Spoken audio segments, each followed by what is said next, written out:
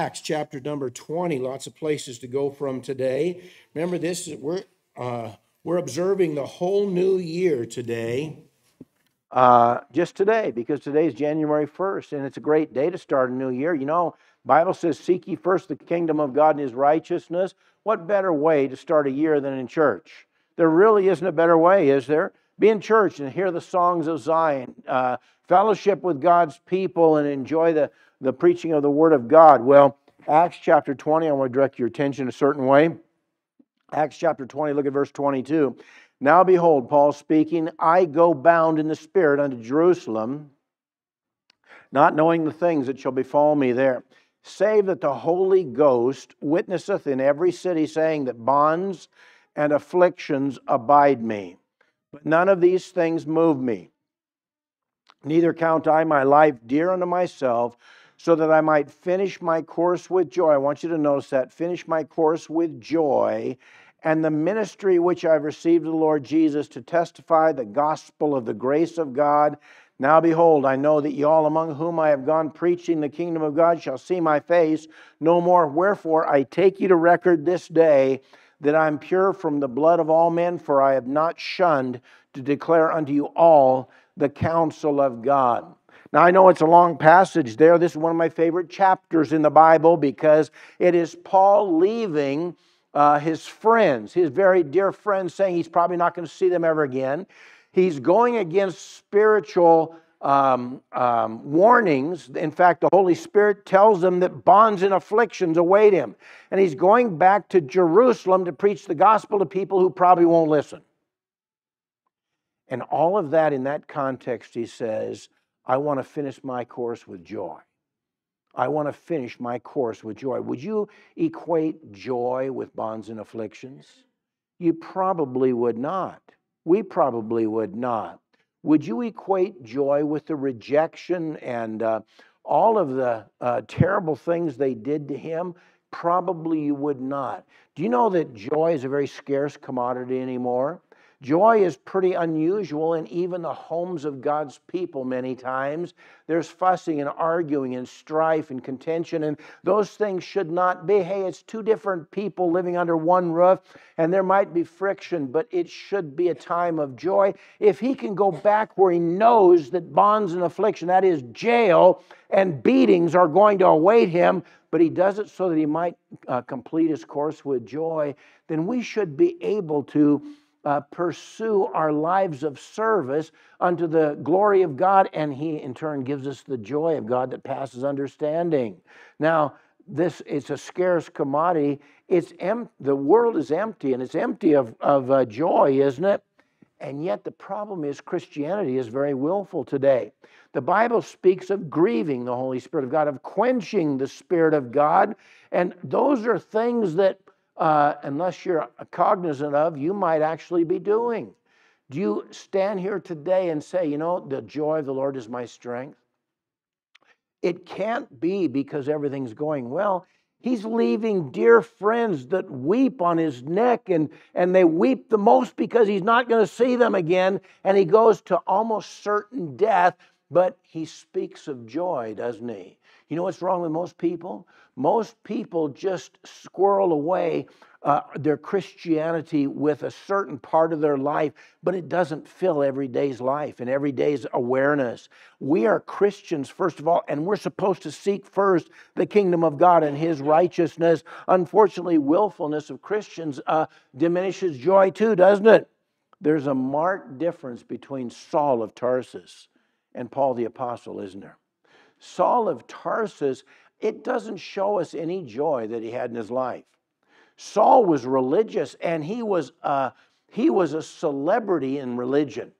He profited above many his own age and his own times. He had risen to the height of his religious career, but he had no joy.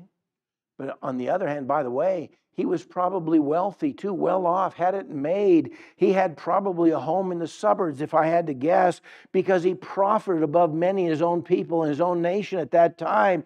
And he left it that he might preach the gospel of Jesus Christ to people. He left security and maybe position for the joy of the Lord that comes with some persecution.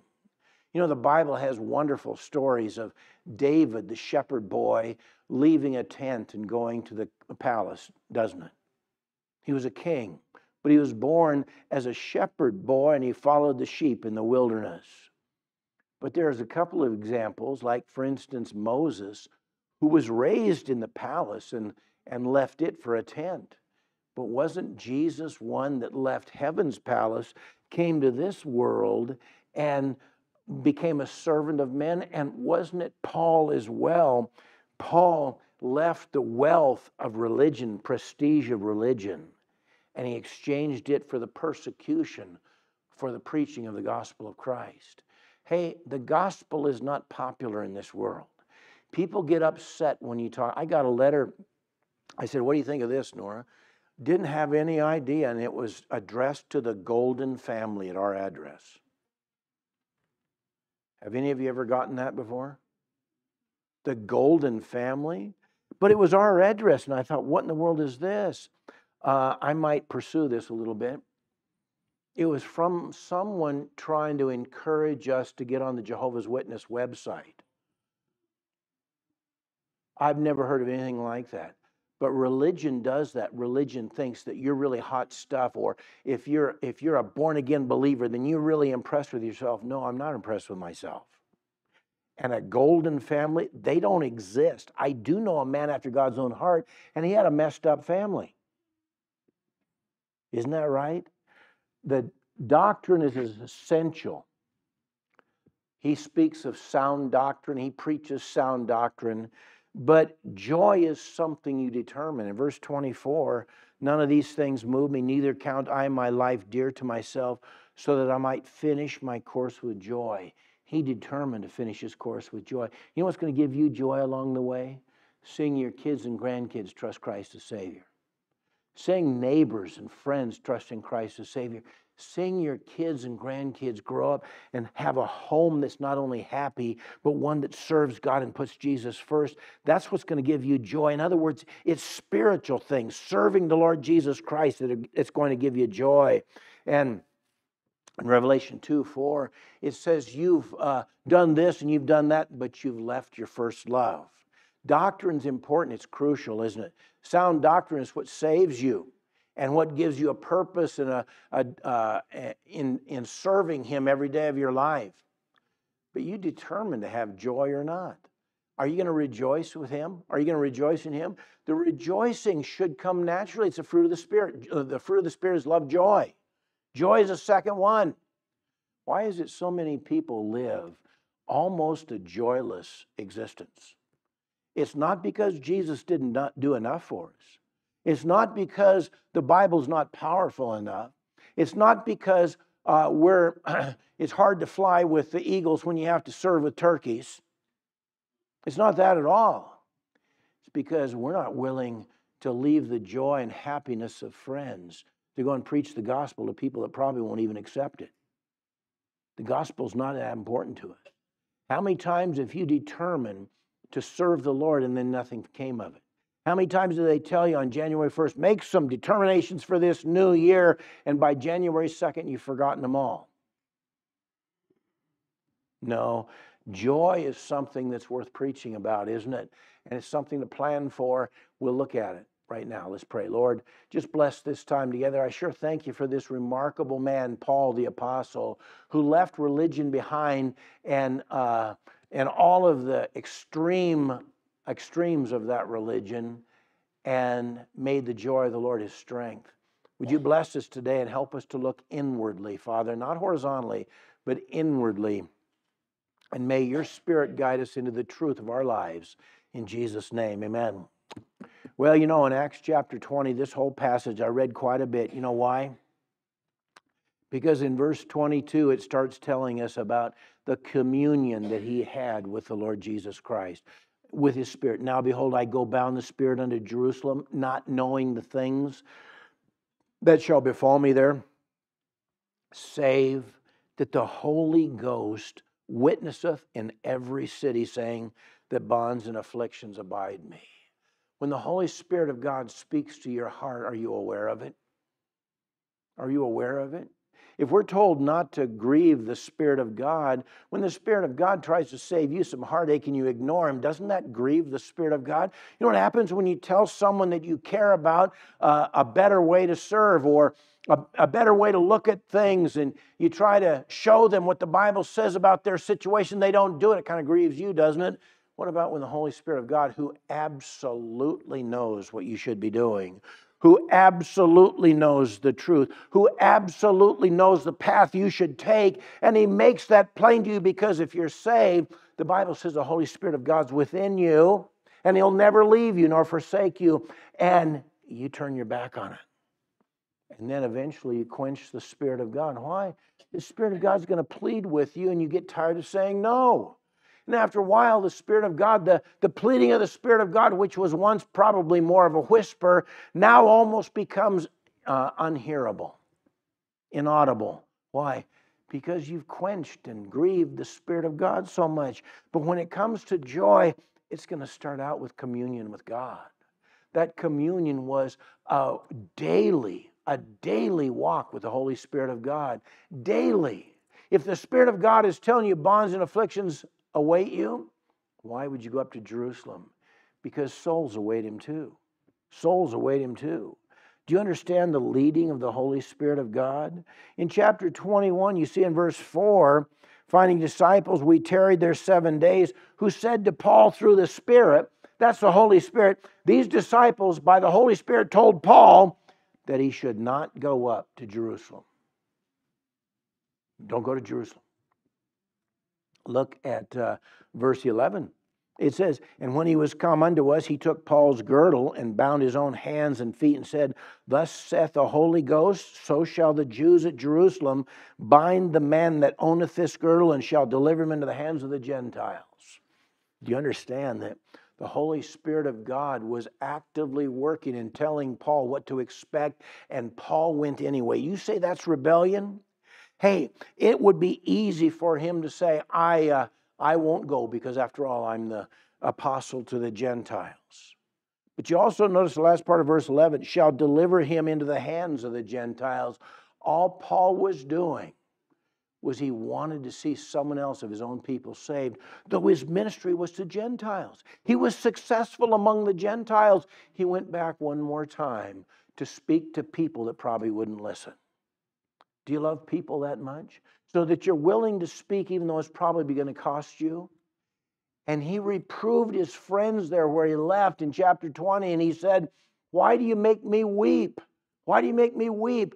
I'm ready to die for the Lord Jesus Christ. What do the bonds and afflictions mean to him? He's willing to die that he might have a chance to win just one. Just one. Just one. The Holy Spirit leads us into truth, doesn't He? The Holy Spirit speaks to your heart in 1 Corinthians 10, and when you are tempted, He gives you a way to escape out of that temptation. Do you ignore Him? You know what joy starts with? Fellowship with God, communion with God, communion with the Holy Spirit of God. Romans 14 speaks of preaching the kingdom of God. It's the kingdom of God is love, joy, and peace in the Holy Spirit. Are you at peace with the Holy Spirit of God today? Probably if you are, there's a smile on your face. Probably if you are, you look forward to the Word of God as it's open. Probably if you are, you smiled through the singing. It doesn't matter if you can sing or not. You just smile through the singing. Why? Because you want to be around God's people. I don't know about you, but I can't even look at the news. I can't even look at the news. There are so many lies and liars, and then people that continually lie to protect the liars and expose as liars the people that tell the truth. But when you come to church, it should be a different crowd, shouldn't it? I love to see these kids out here, and boy, tonight it'll be fun to watch those kids take these buckets around and extract an offering from people. I guess that's not the right word, is it? Get an offering out of people, and they'll bring in, money, because people are glad to see these kids excitedly go around giving. I love being in God's house, don't you?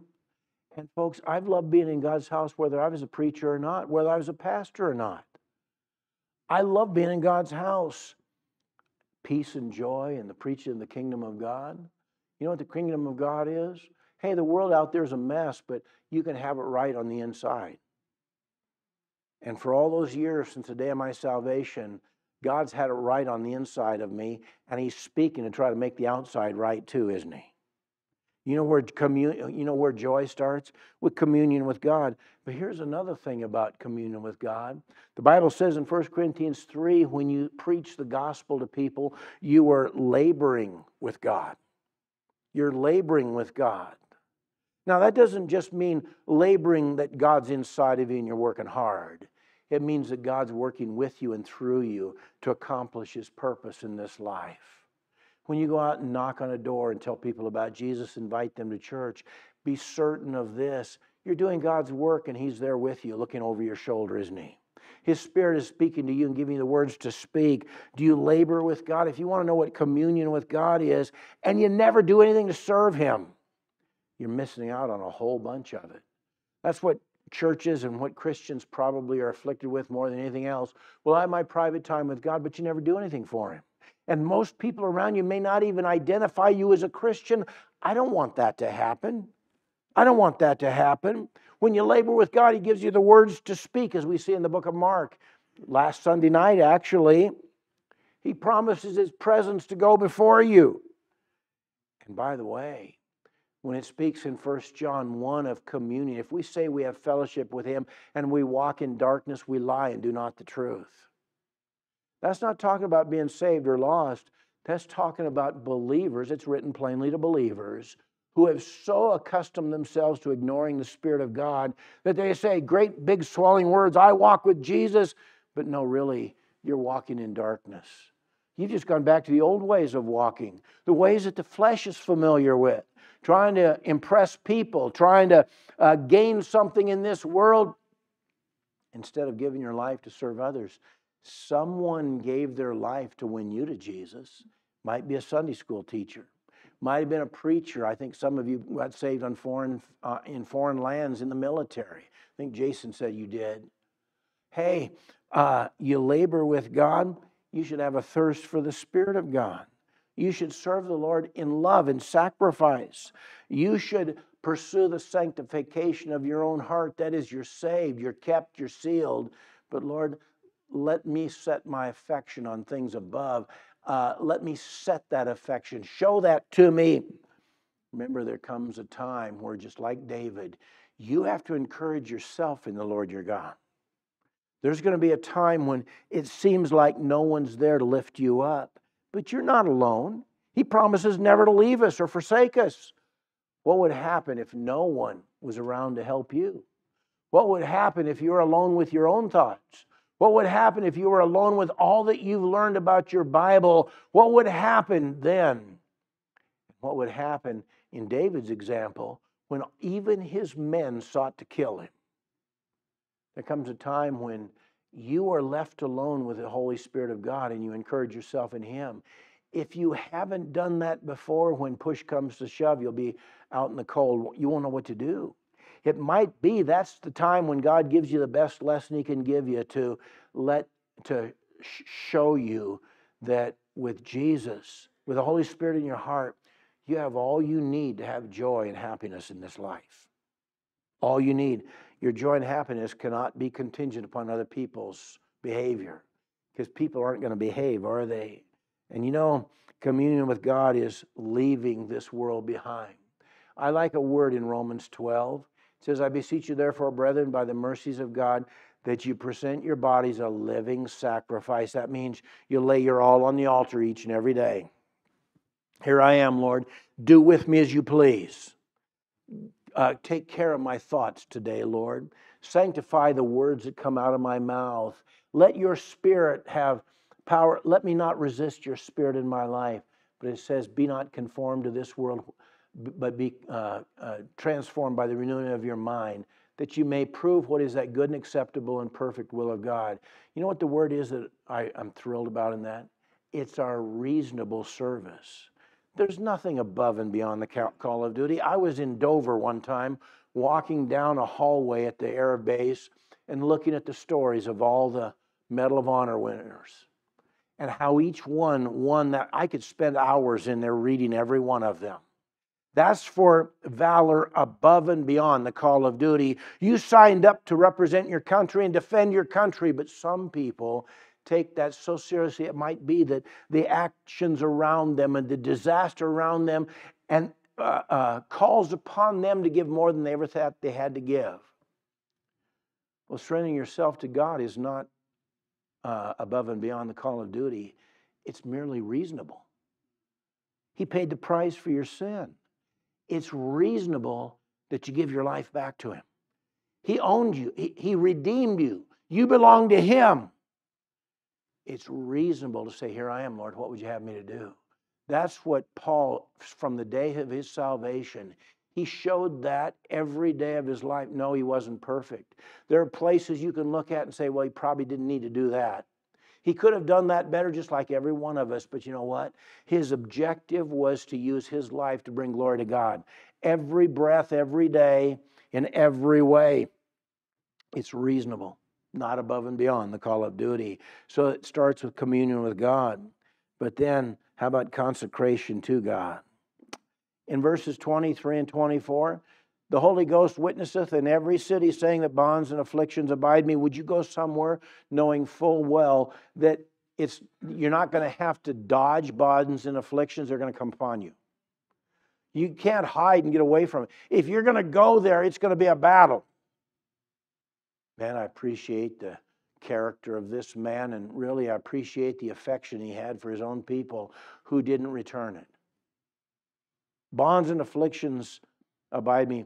But none of these things move me, neither count I my life dear unto myself, so that I might finish my course with joy in the ministry which I've received of the Lord Jesus, to testify the gospel of the grace of God. He consecrated himself to God. He could have sat back and set this burden aside and said, I'm the apostle of the Gentiles. I don't need to go back to Jerusalem. But you know, his love for people, his own people, his love for his own people was so great that he would sacrifice his life to let someone else get saved. We don't see that much anymore, do we? Sacrifice our own life that someone else might have eternal life. I was thinking this morning, you know, I wouldn't mind being a missionary in Sweden. I know I'm Swedish. I don't have a burden. I surrendered to the mission field a long time ago, and God says, this is your mission field right here. But I know a few Swedes. I've never been to Sweden. When I stopped at the guy whose farm had a big sign out front said, the Don Bergstrom farm. Knocked on the door and said, hi, I'm Don Bergstrom.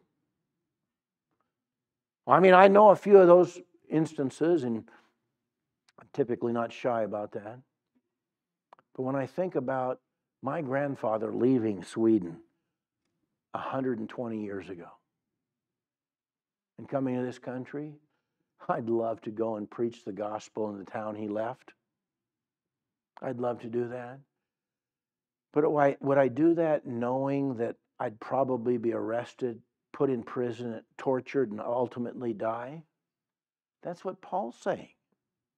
Swedes are not probably not as nasty as some of the Jews are. The Jews are very religious. I don't know if the Swedes are or not. But Paul went back there in spite of being warned over and over again that bonds and afflictions awaited him. He had a burden that outweighed his safety, didn't he? He had a burden that could have been set aside by excusing it. He was an apostle of the Gentiles. Yet he wanted an audience with religious leaders. And God gave him an audience with religious leaders, governors, and kings. And so, to such an extent that he had converts even in Caesar's own household. He was the apostle of the Gentiles, and God turned his burden into further blessing amongst the Gentiles. Amazing, isn't it? And you know what you see in him and what contributes to his joy? He had a burden for the unlovely. He had a burden for the unlovely. The Bible says one of the greatest principles in the Bible, one of the greatest doctrines is that while we were sinners, Christ died for us. You haven't shared the gospel with very many people before you find someone that says, God couldn't save me. You don't understand how evil I've been. But that's who he came to die for. Didn't he? He didn't come for the ones that are all well groomed and cleaned up and are impressed with themselves. He came for the one that won't even raise his head. God, be merciful to me, a sinner. He had a burden for the unlovely. He was horribly abused by the Jews. It tells us that 5 different times the Jews gave him 39 lashes. I'm pretty sure you'd remember each one of those, don't you? Lashes that would rip the skin and hide off your back. Why did he go back there? Because he had a love for them greater than his self-preservation. Do you have love for people like that? We're left in this world. It could be that this is the year Jesus comes back. I said the exact same thing last year. Could be this is the year he comes back and takes us home. I hope he does. But do you care enough about lost souls that you would do that? When you do care about lost souls, you know what? There's something strange that goes with that. It's the joy of the Lord, because you're doing his work. They horribly abused him. They hounded him. The Jews would follow him from city to city. He's not even in Jewish communities. He goes to another city, and Jews follow him there to stir up the crowd to destroy him. And he wants just one more time to go back there. Maybe he wanted to see another young, zealous Jew, religious Jew, get saved and pick up the mantle where he's leaving it. I don't know. Generally, the Bible says the more, and Paul says in 2 Corinthians 12 to the Corinthian church, yet the more I love you, the less I be loved by you. Why? Because even Christians, that's written to believers at a church. Even believers say, who do you think you are to tell me that? Who do you think you are? Just because, the Catholics believe that if you speak ex cathedra, then it's just like the Bible. That's just not true. Nothing compares to the Bible. But the Bible tells you how you should live this life. And as you study your Bible, as you see that Bible played out in the lives of all kinds of different people, you gain, with the Holy Spirit of God, an insight into some things that are right and some things that are wrong. Do you think a young man or a young woman today who has no interest in spiritual things, who cares nothing for souls dying around him, who spends no time reading his Bible, no time praying, no godly father would let his daughter anywhere near him. No godly father would let his son be interested. Too much of the time, that's reflection of the spirit of a home. You know what that home should be? It should be a husband seeking to please his wife. That's only the Bible. While his wife is seeking to please him. That's what it says, 1 Corinthians 7. It should be a husband who loves his wife as Christ loved the church.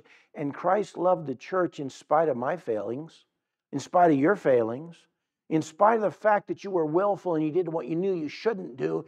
He still loved the church, didn't he? He still loved the church. They hounded him. Generally, he was unloved.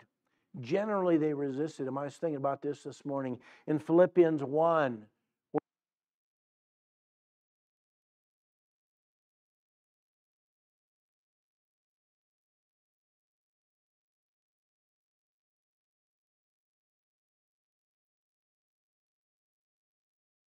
See if we can't make him more miserable by preaching the gospel to people where he can't do it. And you know what? He still wanted to go back to Jerusalem. He still wanted to go back there and sow the words of life amongst the people he knew all too well. The gospel is that important. And if the gospel's not important to you, I suspect you've traded joy for entertainment or pleasure. Did you hear that? The devil likes to counterfeit joy with pleasure. We live in a day when pleasure's all that is ever promoted.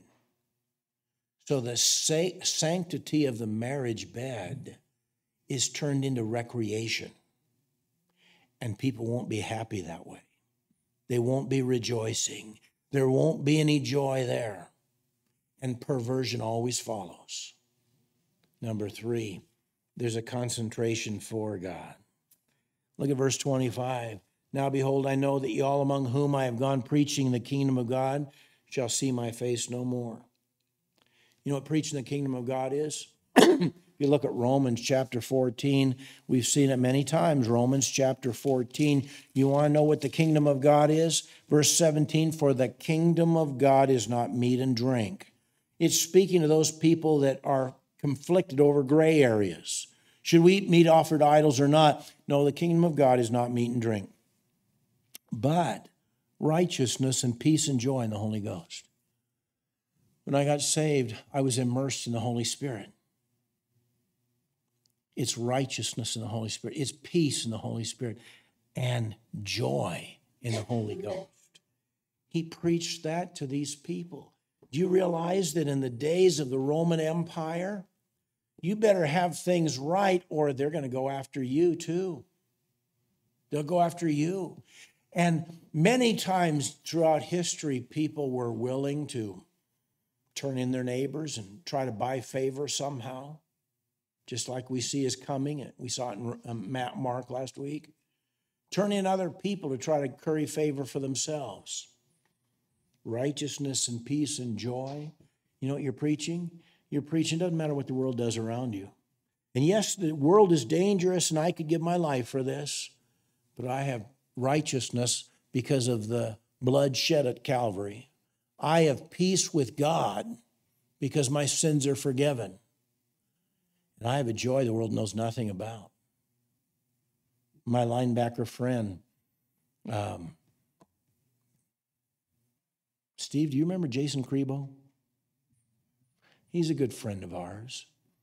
And when he won that first national championship, I've said this before, he's a linebacker. And I remember at the University of Montana Stadium, people would hear him hit people, and it would reverberate across the stadium. He's a big guy. But he won a national championship against Marshall. I think he was a sophomore. When he came back on that plane, he said, I've played football all my life. He was good at it. I just won the national championship. How come I still feel empty? He preached for us at a camp at our tent meeting one time. Why do I still feel empty? And it's because of that he got saved.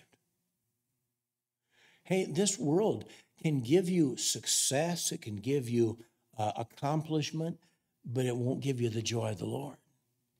And Paul just wanted those religious people to know the joy of the Lord. He preached the kingdom of God, and it's what produces joy. Jesus Christ overcame the world. Why does the world have such a hold upon our hearts? He overcame the world, didn't he? Joy is not the same thing as pleasure. Joy is not the same thing as pleasure. I think one of the best examples of that is the Philippian jail, where Paul and, was it Silas? They were beaten, put in the darkest part of the jail, and at midnight they started singing praise to God. Listen, if you'd just been whipped with a cat of nine tails, singing might be the last thing in your mind. But I also have this idea that when they are there, they realize they're taking a small share in the abuse that Jesus Christ suffered to give us eternal life. They're realizing that this brief instance has absolutely minuscule meaning for eternity. And after a while, they probably started singing songs about suffering. And then those songs about suffering or loss or heartache turned into songs more of rejoicing. And it made an impact on the people in the jail. Apparently impacted heaven because an earthquake was so fierce it freed them from their bonds. I love that. Peace and joy. In verse, the last part of 24, it says, to testify the gospel of the grace of God. Aren't you thankful for the grace of God? The grace of God means that God spares you what you deserve. and gives you something you don't deserve instead. Isn't that something? He's preaching the grace of God. Religion knows nothing of grace. Religion is all about reputation and all those things. My heart broke when I saw that the Pope Emeritus died. You know why? He has no certain knowledge of going to heaven. I doubt seriously he did. Their doctrine says you can't know that. Their doctrine says you probably have sins that weren't paid for, so you got to go to purgatory and suffer long enough till you're worthy of heaven. That's just not Bible. And the worst kind of dupe is a religious one. The worst kind. To convince you to believe something that just isn't true, and you lose your soul over it. The grace of God. As long as yourself is on the throne, there's not going to be any joy. The good news, that's what the gospel is. The good news is grace. God takes you just as you are.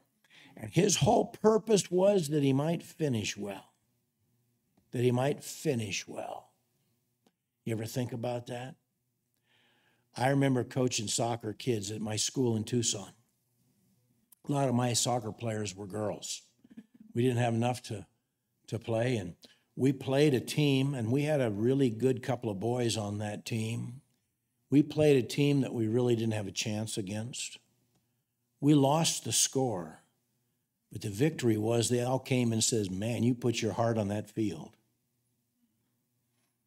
That's finishing. Our girls were tougher than their boys, and I'm not exaggerating. They left their heart on the field. They gave it their all. That's all Paul wants to do. I want to finish well. I want to give everything I've got. And you know, you won't do that if you don't determine right now to do it in the year to come. Why don't you determine to win someone to Jesus this year and get them discipled and added to our number? If everyone did that, if every family just added one person, it would double the size of our church in a year. And by the way, that's not so that we can count them. That's so someone else can pass from death to life. There is no way you're going to have joy lost. No way you're going to have that. You want to finish well? Think of our ease and the softness. I've seen those pictures that, you know, the greatest generation, as soon as Pearl Harbor was bombed, they stood in line for hours to join the military and protect our country.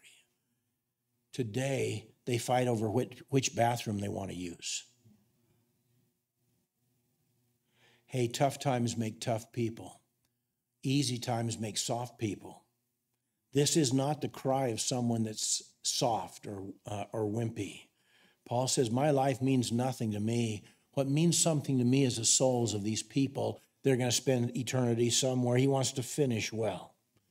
If this is your last year in this world, how are you going to finish?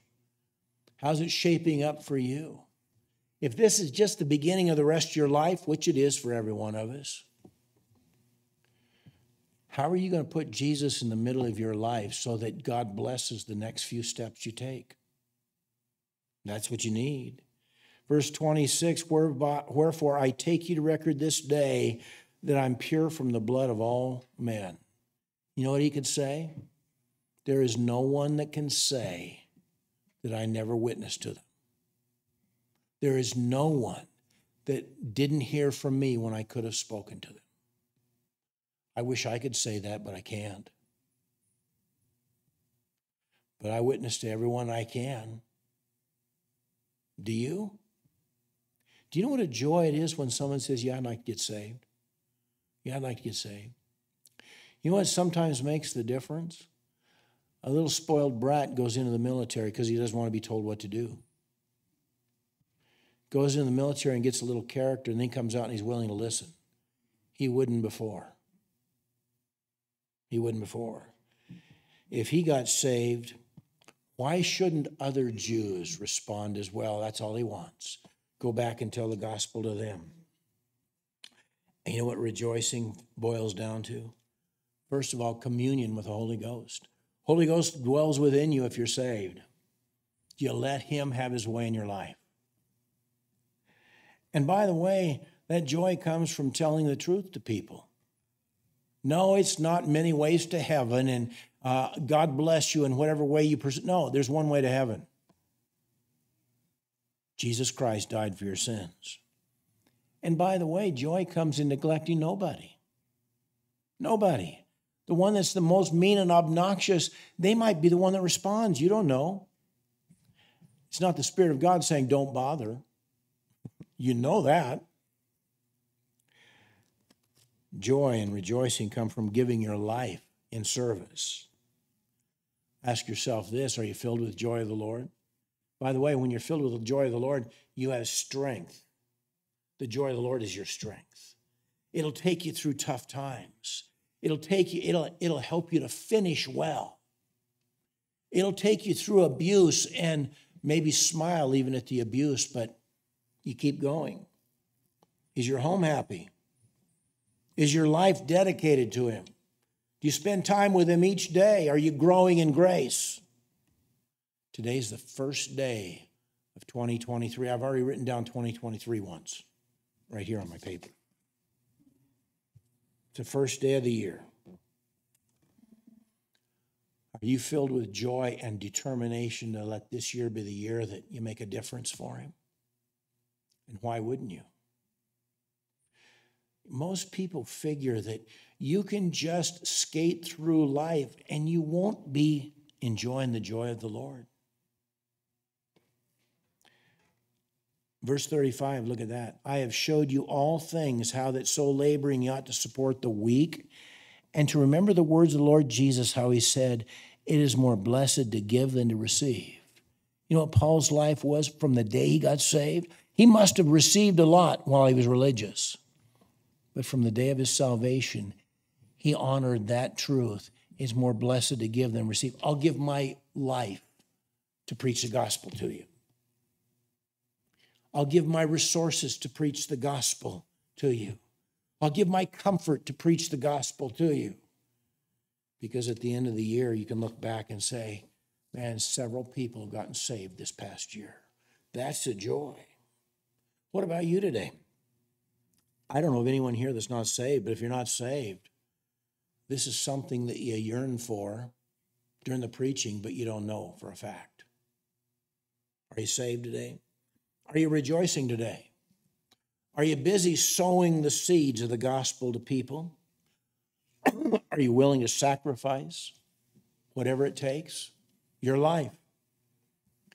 And do you enjoy the fellowship, not only of God's people, but primarily the fellowship with the Lord? How that really, they said of Spurgeon, when you walked with him in the woods, you had to pay attention to know the difference between him talking to you as a friend and him talking to God audibly in prayer. Why? Both were friends as fully and as much of a blessing as they could be. Are you the friend of God? Are you a friend of God? What's your fellowship like today? Today starts a new year. Start your year out right. Let's pray.